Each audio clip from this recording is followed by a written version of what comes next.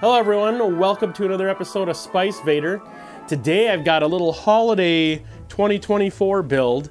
This is a build that my coworker wanted to do. He wants to build a machine that can handle the new S.T.A.L.K.E.R 2 game, and I said, yeah, I can help you out with that. So we have a little budget here of about $27.50, and these are the components he chose. So we've got the Asus Prime X870p Wi-Fi motherboard, because he lives in an apartment, he wanted Wi-Fi. We have the Ryzen 9 7950X3D. We were initially going to go with the 9800X3D, but it is not in stock November 2024 here. So, and then the two terabyte Crucial P3 Plus SSDs that just fell over here. So we have 4 terabytes of storage, Noctua NH-D15 Chromax Black. We have 64 gigs of DDR5 6400 Trident Z5 RGB, as well as a 7900 XTX, 24 gigs of VRAM, and a 1000 watt Corsair RM1000E power supply. And the Fractal North XL case is what we're gonna stuff all these components into. Let's get it unboxed here. Ooh, this is already looking good. Hey, oh, come on. Here we go.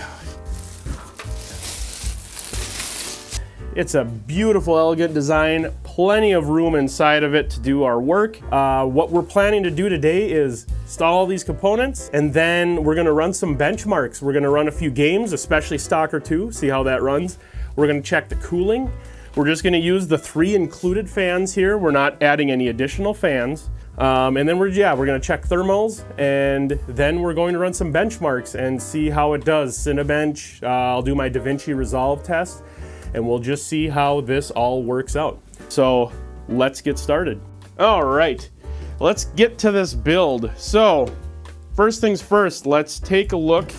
We got our tools here. I got my iFixit toolkit here, my big screwdriver, my Leatherman, my utility knife. So let's open up this case first and see what we're working with. Now my coworker didn't really necessarily want to go for a flashy build. He wanted an airflow focused build in something nice and new. Oh, this is captive screws, so that's good. I mean, that's what you'd expect. Nice reinforced structure in here, so that's good. Does this peel need to come off? Or does this stay on? I think this comes off. Let's take it off. Okay. We have a vertical mount here for an AIO we could put in here. We're not going to be running an AIO because he wants to do only air cooling, and I agree with him. Some of you may have seen Greg Salazar's latest video of troubleshooting a computer that was roughly 5-6 years old, and the AIO gummed up in there and was causing a CPU that's relatively, you know, normal spec, nothing crazy, and 90 degrees Celsius just in the BIOS. So we want no liquid cooling. Case has a lot of nice features. Could do EATX, can do all the way to mini ITX, although I don't know why you'd do that in this case. Let's just take off all the side panels because we're gonna need to get back in here anyway. This has some nice cable management already and kind of a little fan header here, or fan hub I should say. So that's kind of cool. Hard drive trays down here, 2 hard drive trays, and a baggie of screws. Sorry for my voice, I'm a little bit under the weather right now. I'm trying my best, but I probably will sound a little different in this video. Oh, that's a big silica gel packet. Nice. Do not eat, throw away. How about do not throw away? And we'll just leave it at that. Fractal North XL accessories. Mounting screws, power supply screws, motherboard standoffs. It's got 3 in the box, so it should have a bunch already. We got our headers, so we got USB-C and USB 3. Yes, we just have 1 Type-C port, so that works out well because this motherboard only has 1 USB-C header on it. X870p Wi-Fi, pre-mounted I/O shield. It's kind of got a nice white-black accents on it. And USB 4 support. Those such as Paul's Hardware will say that the X870s probably aren't the greatest. They're similar to the B650s. However, these do have PCIe 5 support on the PCI X16 slot. So, you know, those B650s, unless you got an B650E, wouldn't have PCIe 5. This has all the ASRock RGB stuff, none of which we're going to care to use, but we could basically go right to installing the motherboard first, since IO shield is on. We shouldn't forget about that. There's our, it's got Wi-Fi 7 as well, so that's nice. This board was about $250, if I recall.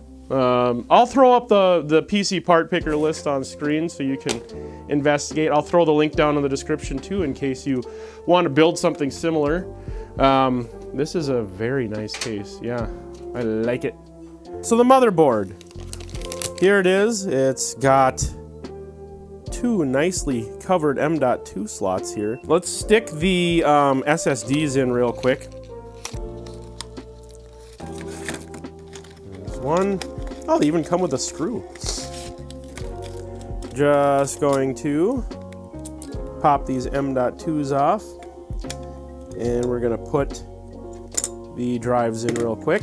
They've got this neat little thing on here. I'm trying to figure out if this is something I could just spin around to keep the M.2 in place. I think, okay, so you put this in. That's how it works. You just pull back on it. Good grief. So now we could take this off, put this on here. This one doesn't have those cool things, but it's still going to be secured with the screws, so. And two. Okay, M.2s are installed. That was the easy part.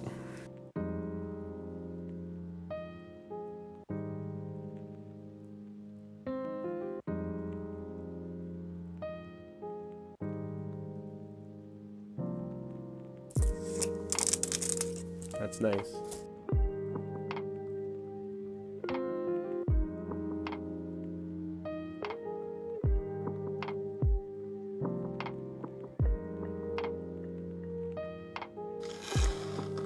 Oh, yeah.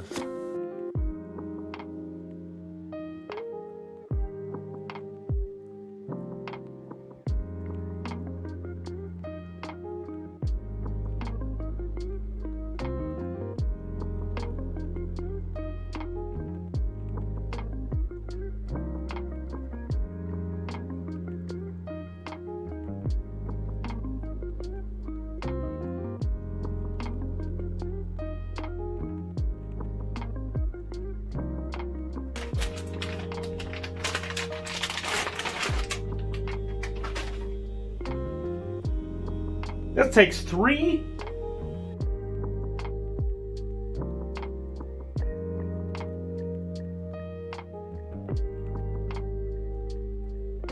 Okay, so the final steps, I did some cable management here.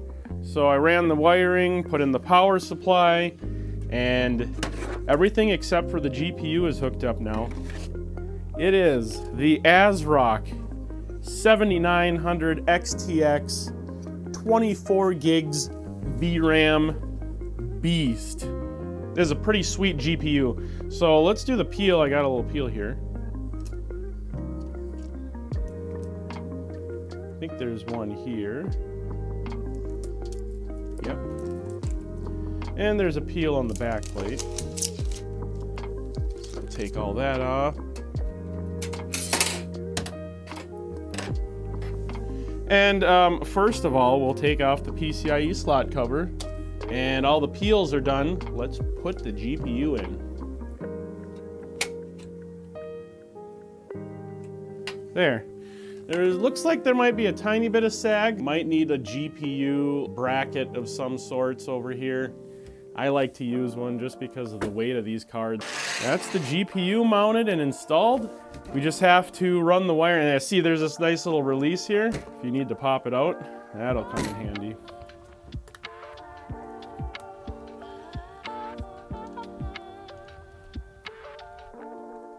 Okay. Finally. And that's the build.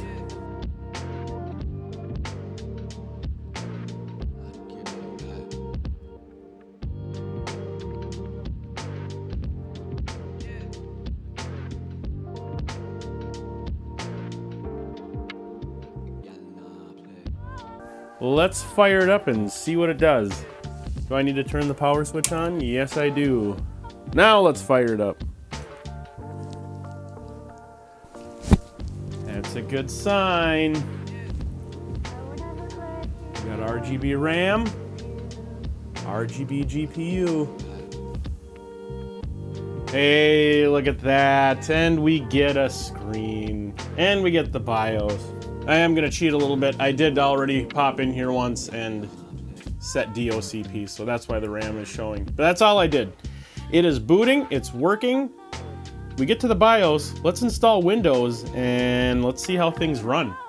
Run through the usual install of programs like DaVinci Resolve, CPU-Z, and GPU-Z. We got our 7950X3D showing up. The 7900XTX shows up with all 24 gigs of VRAM, 64 gigs of system RAM, running all at the right speeds, and the processor's hitting its targets. Temperatures are looking good so far. So let's do some tests. Okay, let's load up S.T.A.L.K.E.R 2. So we got about 65 FPS, not too bad. 388 watts. This is with everything maxed out, so, and I don't think it's doing any resolution scaling or anything like that. TSR is not resolution scaling, so there is FSR and XESS available. Let's try FSR. So we're at 4K balanced FSR and we're at 74, 75 FPS. This is how I would play it right here. Yeah, that's decent. Do I jump in this? For reference, I'm gonna do some 1080p just to see how it handles that. Anyway, here's 1080p with FSR on balanced, with the, is it Epic quality settings? Yep, Epic settings. So yeah, 96 FPS. Now let's turn FSR off. Just back to TSR. Okay. And our FPS drops to about 87, 85. I mean, 1080p, that's quite a difference anyway. It doesn't look too bad between the two resolutions. It still looks like, it just looks like things are a little more jaggy, a little more aliased.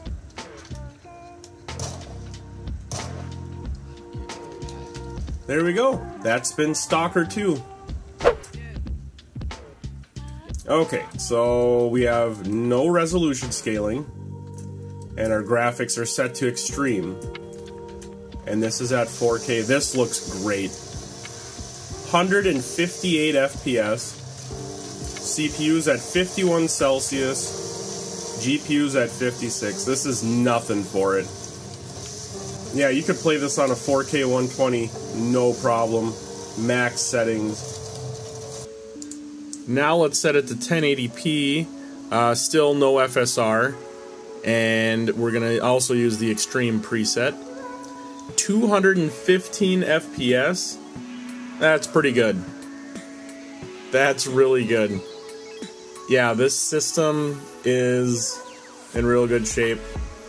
My coworker is going to be running mostly 1080p for now until he gets a better monitor, so this will do just fine. Awesome. Let's move on to the next game. 4K, there we go. Got ray tracing. I usually turn on the thing, the stats. We're just gonna leave the AMD one up. 170, this is Ultra Nightmare, 4K, no resolution scaling, no DLSS, obviously, because it's an AMD card.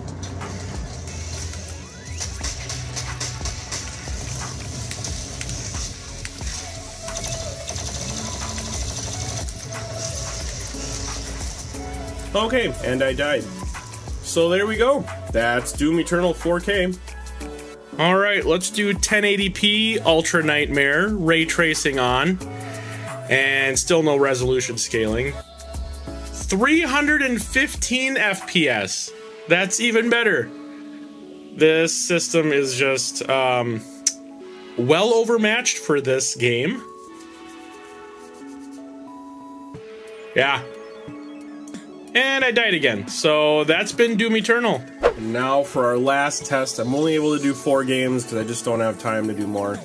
But these are all pretty high-end, demanding games. So Ray Tracing Ultra with FSR on auto. 70 FPS. That's not bad at all. Because this game really takes a lot to run. Let's do quality. I usually bring this to about 0.8. Okay, so FSR quality, it's about 47, 49 FPS.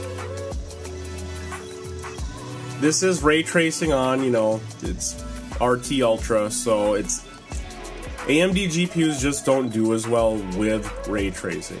That's just a fact of the matter. However, this is a pretty decent effort from the AMD card. And then one last test here. Let's just turn off FSR completely. And this is RT Ultra. This is just native rendering now.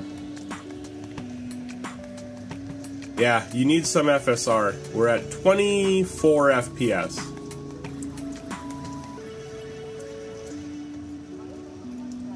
And just for the sake of finality, let's do FSR quality 1080p and just see how this does.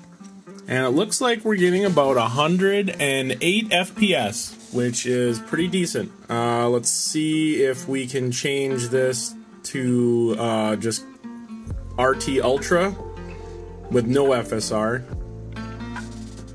And that drops down to about 75 FPS. So still playable if you wanted to play it without any resolution scaling. But it won't look as good. I'd just play it at 4K if I were you.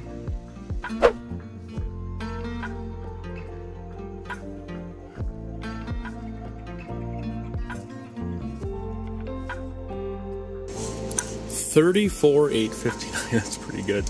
1927. Not bad.